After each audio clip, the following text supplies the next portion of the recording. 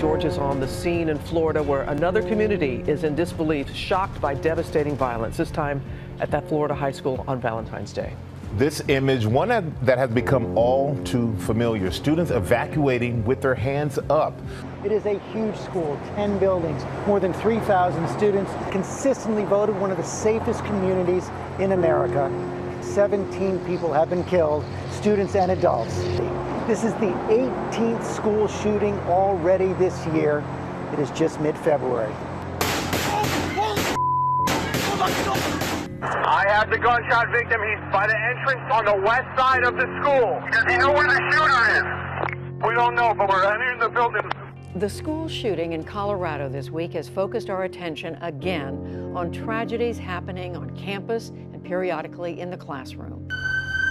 Another school plunged into terror by gun violence this week. On Tuesday afternoon, 2 students are alleged to have opened fire during class, roughly a month after the 20th anniversary of the massacre at Columbine High School.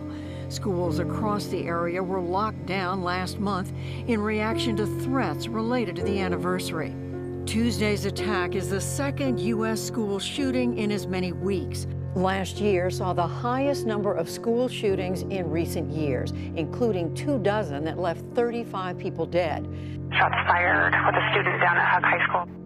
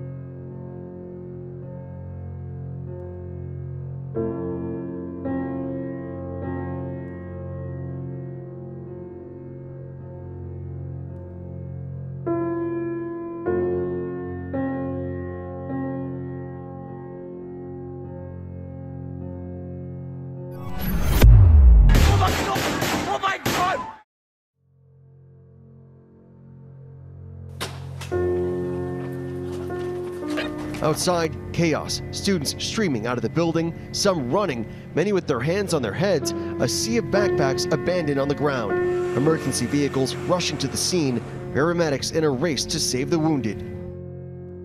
These recent shootings come amid a nationwide debate about arming teachers. Classrooms across the country are already taking other safety measures, such as operating active shooter drills more frequently.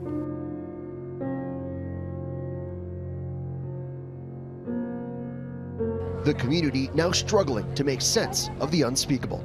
You come to the conclusion this is just absolutely pure evil. You blame yourself because it could have been avoided. This has been a day we've seen the worst in humanity. Tomorrow is going to bring out the best in humanity as we come together to move forward from this unspeakable tragedy. I never thought I'd have to talk about this. I never thought it could happen here of all places.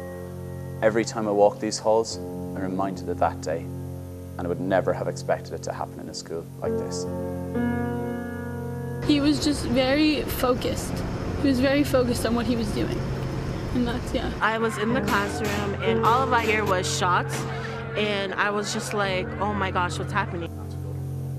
They were a dedicated and a fantastic student. I never would have expected it to have been them. Police descended on the K-12 school. Students were evacuated and anxious parents waited outside.